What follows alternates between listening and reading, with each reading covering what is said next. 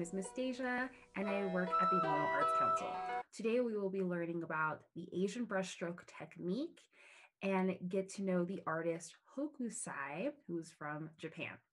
Let's first go over the supplies that we'll be needing today, and then I'll give you an example of what we'll be creating. First, you're going to need this green paintbrush. It's about a size 8. You'll also need black paint. This is tempera. You will need a big white sheet of construction paper. This is 12 by 18. We'll be using this portrait and not landscape. So we'll be doing our painting portrait, hamburger, and not hot dog, right? So portrait. We'll put this over to the side because first you're going to need a sheet of paper to practice the Asian brushstroke technique on. So you can use construction paper, paper towels, newspaper, cardboard, any sheet of paper you don't mind practicing this technique on first. And you can also use line paper as well, but get the piece of scrap paper so that we can practice the Asian brushstroke technique on that. I'm going to show you special ways to hold your paintbrush in order to create these different effects because we will be painting pictures of bamboo today. This is the painting here. We're going to create 3 stalks of bamboo. I'm going to show you a special way to hold your paintbrush to create each part of this plant because we want to express all of the characteristics of this amazing plant. And so this is what we'll be creating today. I'll show you a little closer. So what we'll be creating. All right, so I'll go over the supplies once again at the very end of the slideshow, but let's first get to know Hokusai and the Asian brushstroke technique. As I mentioned, Hokusai is from Japan, and he was born in 1760. So we're going to look at a slideshow, get to know him a little bit better, get to know his artwork, and get to know the Asian brushstroke technique. So this is Hokusai. He was born in 1760. He is a Japanese artist from Japan. This is a picture of him when he was much older. If you remember from the Frida Kahlo lesson, self-portraits are when artists paint or draw themselves. So this is a painting of Hokusai when he was much older.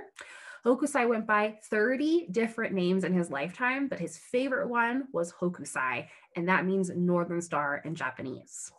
He also moved about 100 times in his life. So that's a lot of packing and unpacking and trying to tell someone one of your 30 different names. And that is a lot to remember.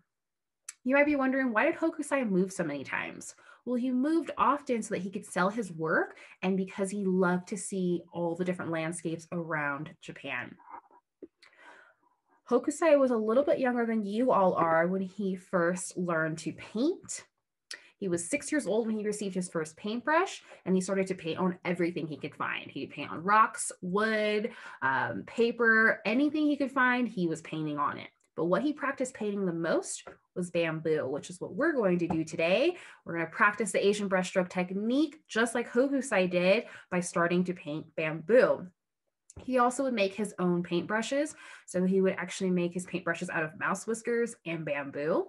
Then if you want to get creative and maybe use your cat or dog hair and some sticks that you find outside to make your own paintbrushes, please let me know how that comes out. So this is a teacher teaching students calligraphy. This is an example of how you can use the Asian brushstroke technique. Calligraphy is used in Asian culture to write the Asian alphabet. That alphabet consists of about 40,000 symbols. And for example, if you wanted to read a newspaper, you would need to learn at least 8,000 symbols just to read a newspaper. That's a lot to remember. Luckily for our alphabet, we only have to learn about 26 symbols. Right. This is just an example of the Asian brushstroke technique. This is Hokusai's most famous piece of work, the Great Wave at Kanegawa. You might recognize this from posters, tapestry, paintings. I've seen this so many different places. Hokusai loved to paint the nature that he saw all around Japan. The rivers, the ocean, and Mount Fuji, all the mountains, but his favorite thing to paint was Mount Fuji. I do have a question for you, and I'll give you a moment to think about it. Do you think that this is a painting or a drawing? For those who think that this is a drawing, you are correct. This is actually a drawing by Hokusai. This is another example of Asian artistry, especially during Hokusai's time. They would make their own stamps. And so what teachers would do is teach their students how to cut a piece of wood, make sure you have a flat surface, paint over that with white paint, and then draw on the wood with black paint the symbol or the shape that you wanted your stamp to look like. Then they would cut away the white areas and then paint black ink over the part that was still sticking away from the wood, that little symbol that they had, and then use that to stamp on papers. Luckily, we do not have to do this today. Just another example of Asian artwork. This is 36 Views of Mount Fuji. This is a part of Hokusai's book of artwork. This book is actually made of rice paper. And once again, lots of nature. You also see Mount Fuji in the back. And I want to put your attention to the white space on the left part of this picture. That is known as negative space to artists, and that is okay. So when we're making our paintings today, don't worry about filling up the whole paper. It's okay to leave that white space or the negative space. It actually adds to the pictures. This is another picture from that book. Lots of nature. We see Mount Fuji again in the back, and you can see a little bit on the top there that shows that this was made from rice paper. This is an example of a painting of bamboo. There's actually bamboo and rocks. The rocks are on the left. There's some calligraphy on the right. Bamboo is very special because it's so versatile. It can be used in so many different ways. And one of the beautiful characteristics of bamboo is that it can bend and flex under pressure or if there's any wind without breaking. So if any of you have skis or snowboards, you might recognize or know that sometimes the skis and snowboards are made from bamboo, and that is because of how strong the bamboo is, and it can bend and flex without breaking. So we're going to express those characteristics in our painting. The leaves are also very graceful. We're going to paint the leaves in a special way to express the characteristics of the leaves as well. Bamboo can also be used in a variety of ways. In Asian culture, they use it to build houses, to make furniture. They also use it in food. So if you've had ramen before, you are sometimes given the option to put bamboo shoots in your ramen. Such a versatile plant, and we're going to express how versatile it is and all the characteristics in our painting. This is a close-up of the painting of the bamboo and rocks. Notice how there's different parts of the plant. We're going to stop every time we paint a different part of this plant. We're going to express the stalk of the bamboo, the branches, and the leaves in special ways. This is a step-by-step pictures of how to paint bamboo. We're going to start with the stalk, paint the branches, paint the leaves, and then end with shading in the inside of the bamboo. And we're going to learn special techniques to do that, do each step. This is an emperor scroll. Calligraphy is used by artists to not only write their signature on their artwork, but also the calligraphy will sometimes include their birth date, their place of birth, a special occasion, maybe the location that they're in. So think about that when you're creating your paintings today. Maybe you want to include some fun facts about where you're at or where you are from in your signature. This is an example of the variety of paintbrushes that artists will use. Paintbrushes are typically made from animal hair and like wolf and goat, and the handles are made from bamboo. They come in all different shapes and sizes, and they're used for different techniques. There's also an example of stamps there at the bottom of the hanging brushes. Unfortunately, our paintbrush is not that exciting. It's only made out of plastic and synthetic bristles, but I wanted to show you an example of all of the different tools that artists will use. Hokusai was 89 years old when he died. He was actually painting until his very last breath. On his gravestone, it says, "Old man crazy about art." All right, so let's get to know Hokusai and the Asian brushstroke technique a little bit better by creating our own paintings just like Hokusai. Let's go over the art supplies once again. You'll need a paintbrush, size 8, black paint, I'll be using tempera. This is also water-based, so it's a little easier to use and to clean up. You'll also need the big white sheet of construction paper, 12 by 18. White construction paper. Remember using it portrait, not landscape. So portrait, put that over to the side because first we are going to practice the Asian brushstroke technique on a sheet of scrap paper. So make sure you have a sheet of paper, lined paper, construction paper, newspaper, cardboard, anything you don't mind practicing this technique on first. And then we'll be using the big white sheet of construction paper a little later. You might be wondering, what about water? We will be using water, but at the end of the lesson. Let's practice the Asian brushstroke technique. So we're first going to start by creating these really thin lines. In order to do that, you're going to need your paintbrush, your paint, and remember we're using that sheet of scrap paper to practice on.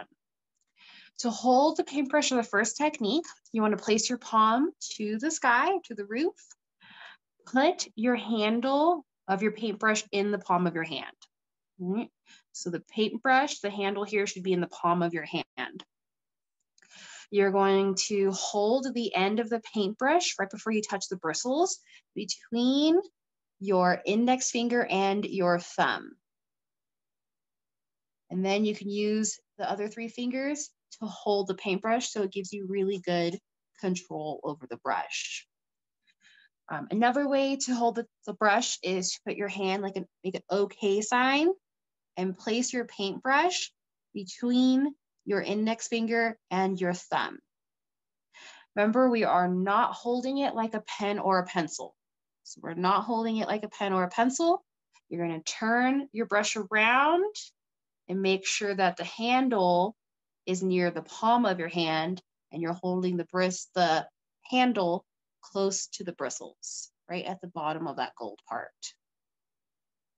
Okay, just so you have good control. If you're left-handed, palm will go straight to the sky. Place your handle in the palm of your hand. So the bristle should be near your thumb. And then grab the paintbrush with your thumb and your index finger. And then you could use your back fingers to hold the paintbrush in place. Same thing, make that OK sign and put your paintbrush, the bottom of the handle, right before you touch the bristles, right between your index finger and your thumb.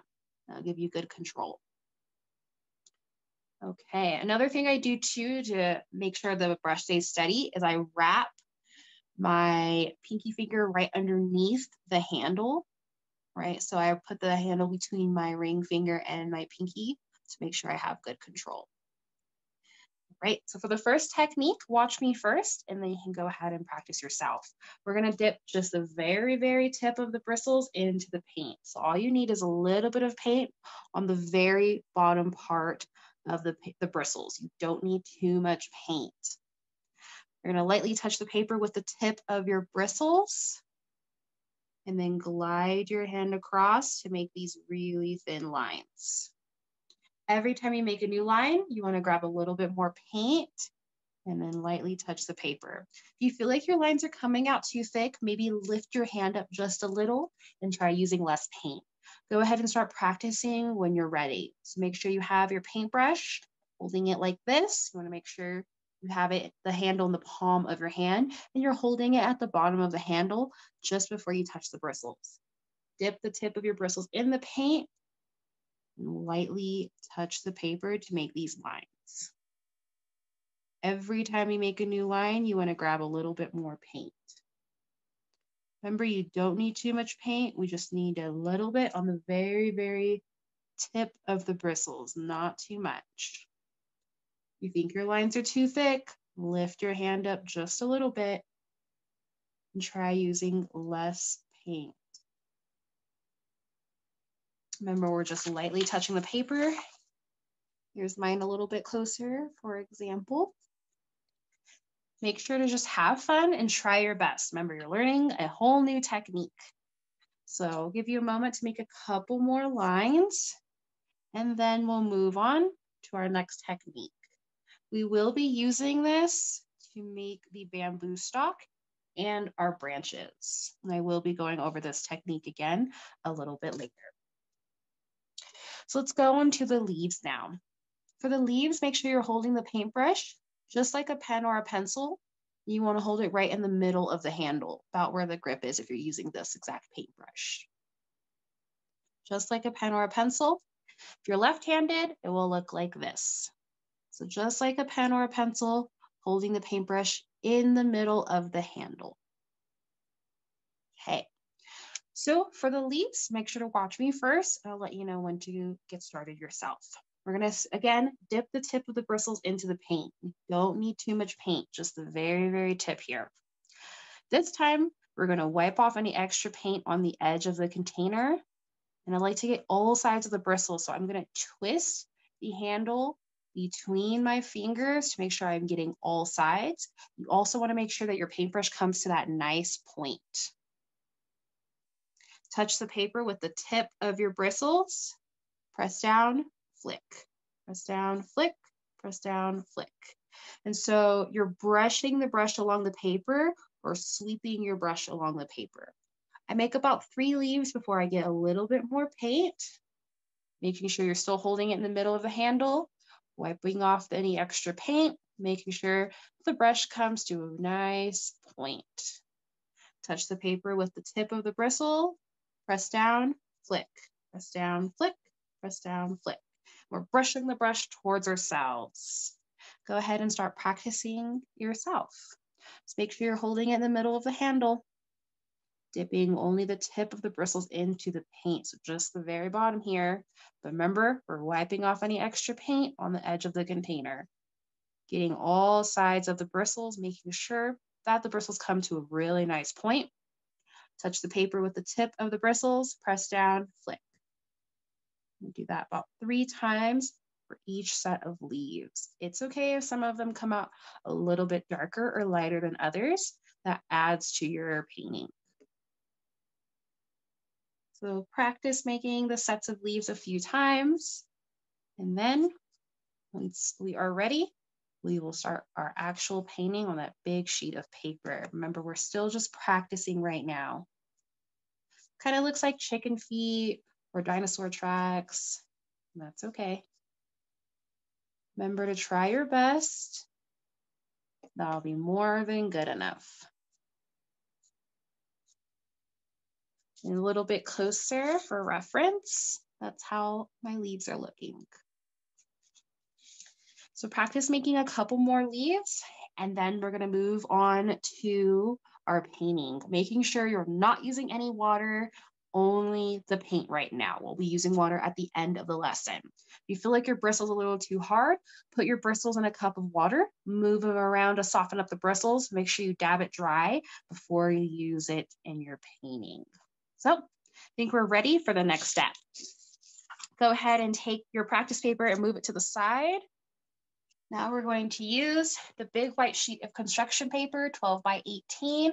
Make sure you're using it portrait and not landscape. We are still going to need that green paintbrush or size 8 paintbrush and your black paint. In another example, let's go back to what I showed you earlier. We're going to create 3 stalks of bamboo, making sure you're leaving space between each shoot. We also want to leave some space between the branches as well. So let's start making our painting. Make sure you leave some space for each stalk. Yours do not have to look like mine. You can make them bigger or smaller, going in any direction that you would like. It does not have to go up to the top of the paper. So let's get started. We're going to go back to that first technique, putting your palm up to the sky, placing your handle in your palm and holding the brush between your thumb and your index finger. Okay, so you can get good control over our paintbrush. We're going to dip just the tip of the bristles into the paint. Remember, we only need a little bit on the bottom there. We're going to start making the bamboo stalks going all the way up or up the paper. You don't have to go all the way up if you don't want to. And to make the stalks, all you're making are these little rectangles going all the way up the paper. And I want you to watch me first because I want you to see that we're going to leave some space between each shoot or between each rectangle. Every time you make a new line, you want to get just a little bit more paint on your brush. So make sure you're leaving that little bit of space in between each shoot. Go ahead and start making your bamboo stalks now. And we're going to make 3. Remember, only a little bit of paint.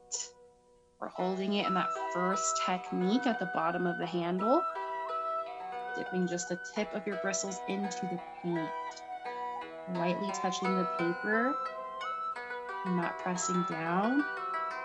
If you think your lines are too thick, lift your hand up just a little bit and try using less paint.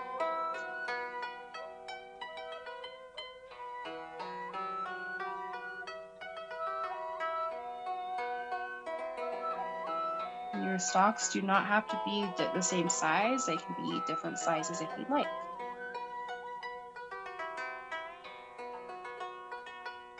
It's okay if some of your stalks are bigger or smaller, your lines are a little thicker.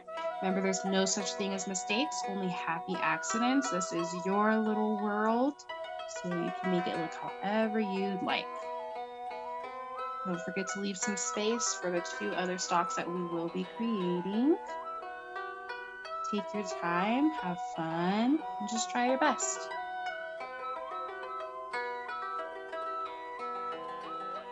Remember, I like to hold the back of the handle between my ring finger and my pinky so I have good control over the paintbrush.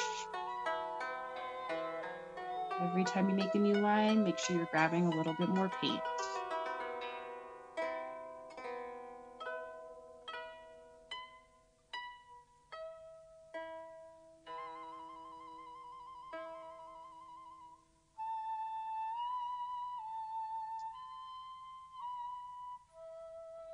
Make sure you're not using any water or only using paint right now.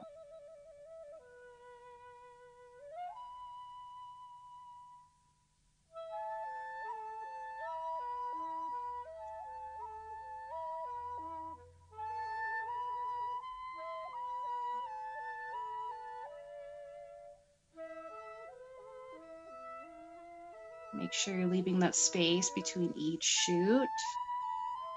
I'm making my shoots a little bit larger just so you can easily see what I'm doing, but yours can be bigger or smaller.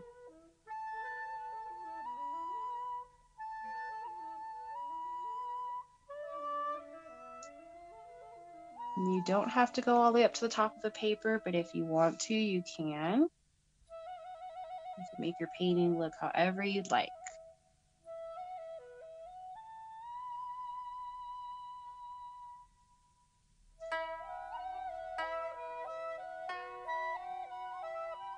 Make sure you're getting a little bit more paint every time you make a new line. Or just lightly touching the paper with the tip of your bristles. Making 3 different stalks.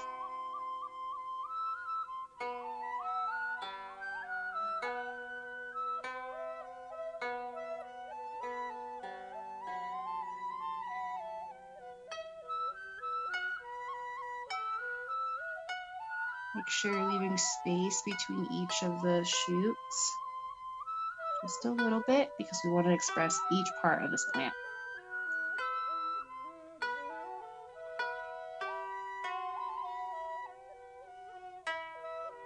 Remember, if you think your lines are coming out too big, just lift your hand up a little and try using less paint.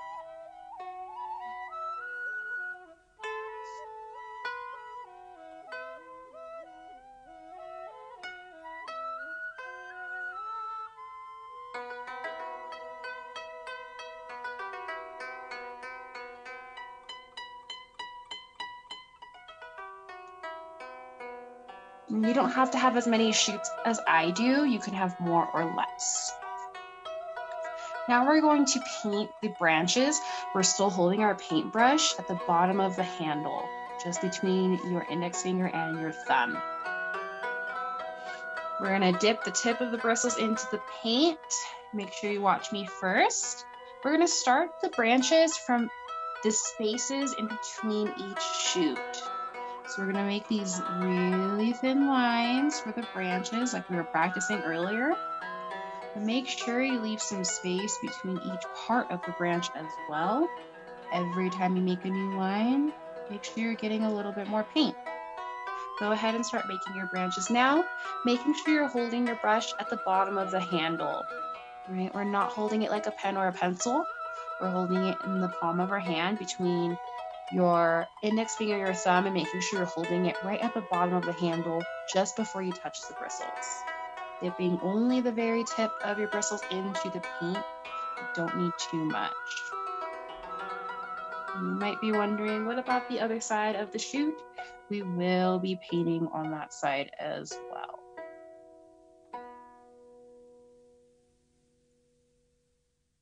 Remember, you don't have to fill up the whole paper. It's okay if there's some white space. That's okay. Make as many branches as you'd like.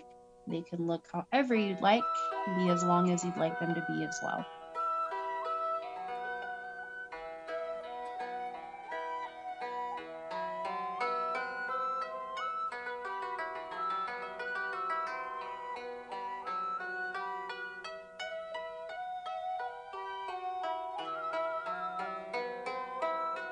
Making sure you're only using a little bit of paint on just the tip of your bristles.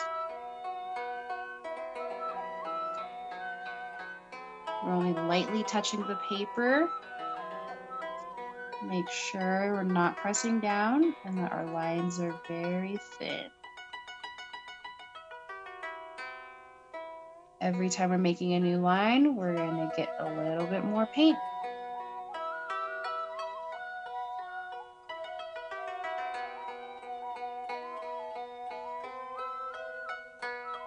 You can make as many branches as you'd like. Remember, they don't have to look like mine. You can make them look however you'd like.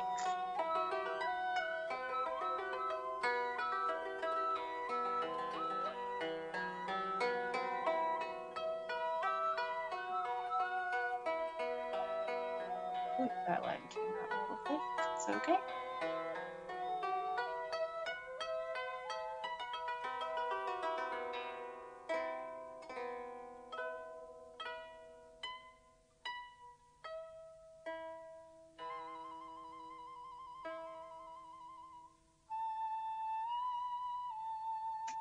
All right, well, let's start making our leaves. For the leaves, we want to make sure we're holding the paintbrush like a pen or a pencil. So we're going back to that second technique. In the middle of the handle, like a pen or a pencil, we're going to dip the tip of the bristles in the paint and then lightly wipe off any extra paint on the edge of the container. Right. Remember, I like to twist the handle between my fingers to make sure I get all the paint off of all the sides of the bristles. I want to make sure that the bristles come to a nice point. Find one of the ends of your branches, touch the paper with the tip of your bristles. We're going to press down, flick, press down, flick, press down, flick. Making sure you make about 3 leaves in each set before you get a little bit more paint. Remember, you're just brushing the brush on the paper. Go ahead and get started now on your own. I'll go over that technique once again. Remember, we're holding it in the middle of the handle, lightly getting a little bit of paint and wiping off any excess paint that we have. We want to get all that paint off of all the edges. We're going to lightly touch the paper with the tip of the bristles. Press down, flick, press down, flick, press down, flick. And your leaves can be going in any direction that you'd like. Most important part about this step is to make sure you're wiping off that extra paint. And you can make as many leaves as you'd like. We're going to start the leaves at the very end of each branch. And make sure it comes to that nice point.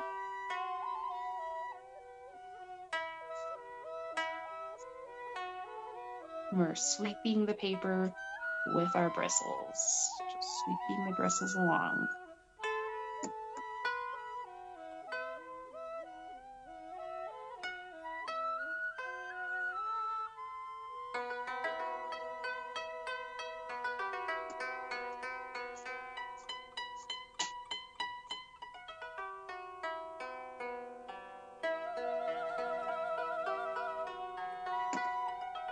Remember, you don't have to have as many leaves as I do. You can also have more or less. It's okay.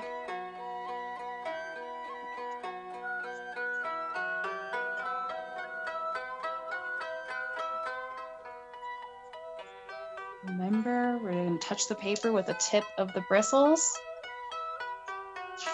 We're going to press down, flick, press down, flick, press down, flick, or like brushing the brush on the paper. So I like to use this like flicking motion with my wrist.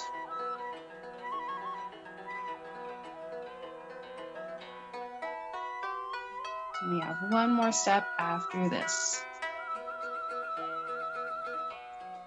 Okay, so now we're gonna put the paint over to the side, and now we're gonna use a little bit of water. I like to put a little bit of water in my lid, that little circular part at the top there. If you're using a cup, fill it up just a little bit. You don't need too much water, just cover the very bottom of the cup. No more paint because we already have paint on our bristles. So still holding the paintbrush like a pen or a pencil in the middle of the handle. You're gonna dip your paintbrush in the water, and I like to make sure I get all sides of the bristles and make sure I get covered in water. We're gonna paint the inside of each shoot. So all your painting is about half of each shoot, like little triangles. I like to grab a little bit more water every time I paint a new shoot. Making sure you're getting water on all sides of the bristles. And we don't need paint because we have paint on the bristles still. And that's just going to lighten the paint enough so we can give it some shading. Adding some shadows on the bamboo. Only painting half of each rectangle or each shoot. You don't need to paint all of it. And like holding the paintbrush on the side. And we don't want to put your bristles too much into the water. We just need a little bit of water to lighten that paint that's already on the bristles.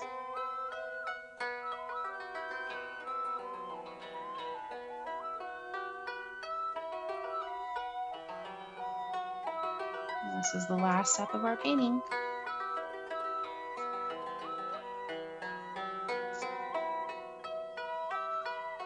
Using just a little bit of water. We don't need too much.